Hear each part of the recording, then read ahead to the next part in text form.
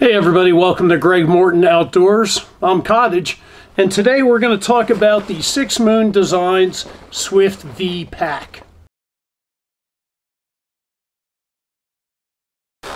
So today we're in the Morton Testing Laboratories, also known as my basement, to talk about the pack that I used for all of 2023. And this is the Six Moon Designs Swift V. So when I purchased this pack, it was listed as a 40 liter, and there's actually two different types. You've got the Swift V, and then you have the Swift X. The difference being is the Swift V is made with Robic nylon, and the Swift X uses a VS21 fabric, much like the Chicken Tramper packs that I have. So even though I do have a history and working knowledge of the VS21 fabric, I decided to go with the Robic nylon. I've never used that before, but when you're comparing the setups for how I had my pack done compared to the same thing in VS21, this was actually 2 ounces lighter. So why did I go with the Swift V? Well, this year I wanted to go with a smaller size pack. My Chicken Tramper that I used is actually more like a 58 liter pack when you count my torso size. And I wanted something that was going to be smaller that I could kind of push, going into an ultralight category with the pack and everything that I was taking with me. So first of all, let me say, I'm not sponsored by Six Moon Designs. I love their products. Their Lunar Solo tent I used on the Colorado Trail this year, on the Appalachian Trail last year, and just hiking around Colorado in general. I love that tent. Absolutely. I think for the cost to weight ratio, you cannot find a better one-person tent. That's not going to run you, $600. So as I was researching, smaller 40 liter size packs, that's when I came across the Swift V. And I thought, let's give it a shot. So what attracted me to the Swift V in the first place? Number one, outside of its size, was how customizable it was. And I thought, this would be the perfect pack to use to go from a framed pack with a hip belt into frameless without a hip belt. And I figured this would be the way to go. So how is it customizable? Well, first thing right off the bat is you have 3 different types of straps that you can use with this. And they've got just your regular straps. They have S straps for people with bigger shoulders, bigger chests. And then they've got one that's like a running vest, which is what I've got here. So why I chose the vest, well, each side has a water bottle pocket here, or large pocket with a bungee cord drawstring. It's got a mesh pocket on the outside, and each side has a zippered pocket as well. And there's also a little plastic D-ring here in case you need to tie something off or clip something off to it. That was one of the reasons. Another reason why was this, unlike regular straps, actually has 3 points of attachment on each side to the pack. So you've got your low lifters up top here. You've got a strap on the side. And then you've got, let me flip the belt out of the way, at the bottom where you adjust. Well, I thought this would be, something fantastic in the fact that it would fit closer to your body and just be a little bit more comfortable pack overall, especially if you're moving quickly or maybe if you had some bouldering that you had to do. This would be a little bit more stable platform. And also, if you were out in high winds, instead of your pack getting thrown around, that it would be really, you could snug it down tight to your body where that wouldn't come into play. And I especially figured being on the Colorado Trail this year, you know, I'm not a stranger to the place. So you get high winds here, especially up at altitude. You get very high winds. And I know having a large pack or a bulky pack in those winds can be hazardous. Plus, there's several trails going through the Colorado Trail, several passes that you'll go over that are extremely rocky. You might do some scrambling. There's no like real designated trail. It's somewhat of a trail. So, you know, I thought it would be better performance overall to have this vest. So all three of these types of shoulder straps, they come in two different sizes, like a small, medium, then a large, extra large. I think that's what it is. If not, I'll correct it below. The other thing is you've got the hip belts here, and you can go like small, medium, large, extra large with those as well. So in that fact right there, you can really tweak it to fit your body. Now, another important thing is you've got 4 different adjustment channels that you can fit the straps into. So some of you like 6'1" like myself, it fits me fine. It can fit somebody taller than me, and it can fit somebody shorter than me as well. So it's very customizable on that fact that if, say, somebody wanted to borrow your pack, okay, not a problem. But, you know, I'm 6'1". This guy over here is 5'10". We can tweak this pack to make it fit him. Now, the frame of it is called a Delrin Hoop Stay. And it's really interesting the way it's put together. And it's kind of shaped like a, well, like a light bulb, where it's round and comes down thin. And it's got its own pocket here that it fits into on the pack. And I'll show you what it looks like. So that's it right there. It's basically, it's a big cable is what it is. The other thing I liked about it is a lot of packs, their frames stop at like where the hip belt is. This one actually extends below the hip belt level to even transfer more of that weight down into the hip belt. Really like that. Anybody who's done like a lot of long distance hiking, you know, it can really wear and tear on your shoulders. So the more weight you can put on your hips, probably the better off you're going to be in the long run. And like I said, this being customizable, you can easily remove that Delrin Hoop Stay out of there and turn this to a frameless pack. Let's see, other features. It originally came with this cordage here on the sides. I didn't like that. I like putting a shock cord, so I simply just swapped that out. The other thing is along the front pockets, it had like the loops where I could put it in, but I added this shock cord as well. So this way, if you have something you want to dry off while you're hiking, you can stuff it in the shock cord here and just, you know, continue to walk, and it'll dry as you're hiking along. The side pockets here, the water bottle pockets in the front pocket here, or pouch, it's made out of what's called Ultra Mesh. So it's a little, it's stiff, honestly.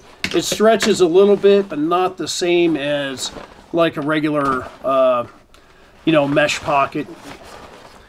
Let's see, what else can we talk about? One thing I like too is the hip belt pockets. Open, shut very easily, one hand. Not a lot of problems with that. You can get to your water bottle easy if you need to. So, I mean, a lot of good features on it like that. So talking about this being adjustable, what they gave you with this pack also is what they call a adjustment tool. And it's a stiff piece of plastic, but both the hip belt and the shoulder straps connect to the pack using Velcro, and this makes it a lot easier.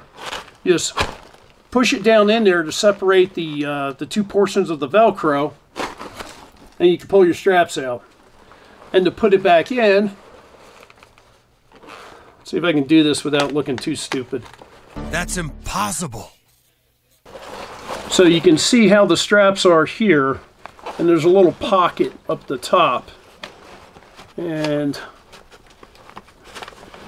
you insert the tip of the tool in, find where you want it on your pack, press it down in. Of course, you can't see that, but press it back down in, and then pull your adjustment tool out, press it into place, and there you go. So all of this comes to about 36 ounces in this configuration. I'm going to put some more of the other specs down below here.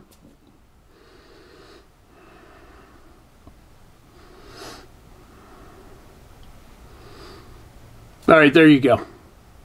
Now I just want to say that this pack is water resistant. I did have it out in the rain, and it did a very good job as far as not letting water on the inside.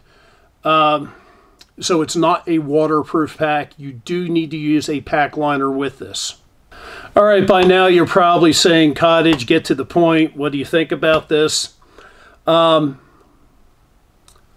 again, I'm a Six Moon Designs fanboy. I'll admit that. But on a scale of 1 to 10, I give this pack a 4.5. So right now you're saying, you know, holy shit, what didn't you like about it? Well, let me go through it one by one.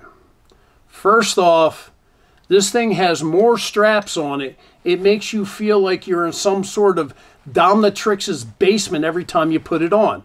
I'm not kidding. So the chest strap, it's got two straps here. You got all these straps here with the vest, your adjustment strap, your hip belt strap on each side has 2 points of adjustment. And then of course you got your load lifters.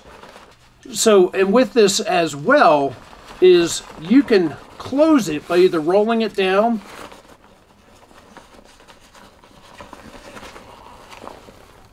and clipping it off like that, or you can have it clipped off to the side using straps. So here's more straps. That can be frustrating. And also, I forgot to mention, there's a Y strap that goes over top. So, like I said, this thing is strap galore. It's got probably a bunch of unnecessary stuff. And let's look at this here. All right, you got the roll top. And then you can secure it to the side. Guys, pick one or the other, okay? Either have it secure down to the side or just roll closed like that, one or the other. You know what? It's not going to be a freaking deal breaker. Trust me, we're okay with that. And it's not going to change the volume of the pack either. So, like I said, when this was sold, initially, when I bought it, it was listed as a 40-liter pack. That's not including the storage on the outside, just the inside. Well, this portion from the stitching on up is considered like bonus room. So that's an additional 10 liters. So in all actuality, this is a 50-liter pack is what it is. But either if you roll it on the top or if you secure it off to the sides, you're not going to change the volume of the pack. So you know what, guys? Six Moon Designs, pick one or the other. And the other thing is, and this is pure laziness too, and I don't like this. So you see, there's 3 different clips on the top. One, so you could do the roll top closure, and these 2 are so you can attach it down to the side. So that means they only made one type of these straps on the side with a, adjust it here, come on, with what they call the male portion of the clip. And that probably didn't zoom in, but that's all right. So basically, they only made one type of these instead of one with a female and one with a male. So you only needed to have one of these on the top. All right, to me, that's laziness. So make some straps here, one with males, one with females, get rid of the extra clip on the top. okay? One or the other, guys. And while we're on the top of it, the Y-strap. So the Y-strap, either you can connect it to the pack itself or to the front pocket. Why? All right, you don't need that. Again, pick one or the other. If you have it attached to the pack or to the pocket, one or the other, it's not a deal breaker with your pack. All right, this is just crap that doesn't need to be on there. So let's talk about the vest itself. The pocket on the front here for your water bottle. Don't think you're going to use a 750 milliliter smart water bottle or hard plastic one like that in here. It's going to press against your chest and it's going to hurt. What I ended up doing was, this is by a Hydro Flask. It's one of those runner bottles, soft side. And actually, I'm glad I found this because this is my go-to now that I use for water that's going to be on my shoulder strap, because instead of having to pull it out, I can just tilt my head to the side and drink. So that was a nice thing to end up finding because of this. But the vest itself, you know, the website, you know, I watched a video and the guy's name is Allgood. Allgood said that people with larger chests shouldn't necessarily get this. I didn't think that was me. I didn't think I was a large chest guy, but I guess I am. But my question is to Six Moon Designs, if you don't think with people with larger chests should get this, then why do you sell this vest in a large size? Anyway, so the vest. The vest I found to be kind of constricting. So in order for this to fit nice and snug, you have to kind of tighten it up across your chest straps here. I found, especially on the Colorado Trail, that it felt like my chest was being constricted and I couldn't really breathe as deeply as I wanted to. So when I loosened up those chest straps, now the shoulder straps started migrating to the sides of my shoulders, causing a lot of pain. I could not find a really happy medium with these shoulder straps. They just did not work for me. I do like all the pockets that are on here. That was very convenient, especially for putting snacks or additional camera batteries, things like that. And, you know, one side I had my cell phone in, and the other side, or my camera in, and the other side I had my water bottle in. So that worked out very nice, but the chest strap itself, didn't like the way it fit. The other thing that I did not like was how you adjusted your chest strap. So this vest, unlike the normal chest where your adjustments are up here, these are down low on the pack. Well, that's all fine and dandy, except another thing that's down low on the pack is another strap for your hip belt. So there's your adjustment belt for your hip belt. There's your adjustment for your chest straps or your shoulder straps. So before I taped this one up, they were both basically the same size. So I would reach down and inevitably one hand would grab for my shoulder straps and the other hand would grab for my belt. And when I went to adjust, I ended up doing something like that. So I had to tape this up and get it out of the way. In all actuality, you probably don't need this for your hip belt. You probably don't need this adjustment strap or anything. It's not doing anything. I don't know. Maybe it is. The designers are obviously smarter than me on this. But anyway, that was something weird, reaching down and pulling versus just snugging it up here. The one good thing about this is when you do adjust it with the vest on, it kind of raises the pack up as well as pulls it into you.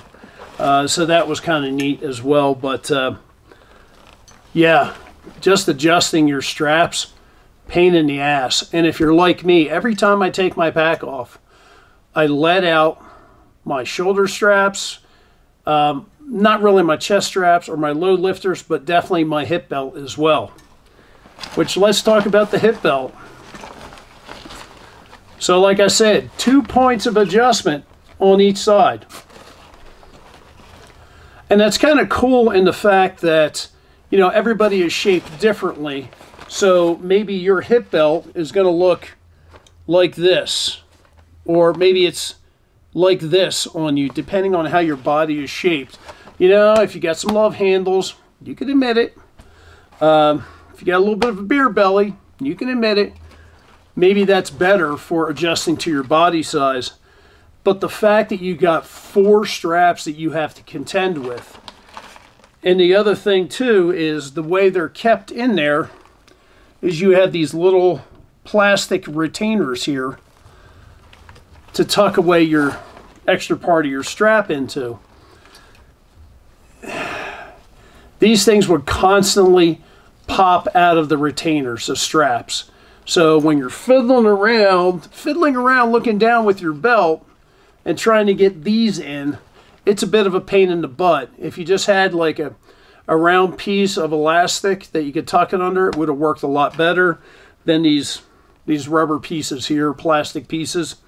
Get rid of them. In fact, your hip belt altogether, you can still have 2 points of adjustment on the side that lead into one strap.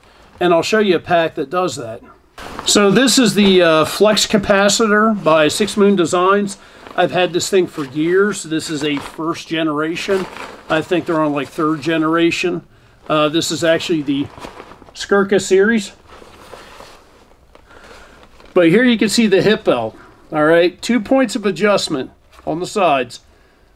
Leads in your buckle, but only one strap to contend with.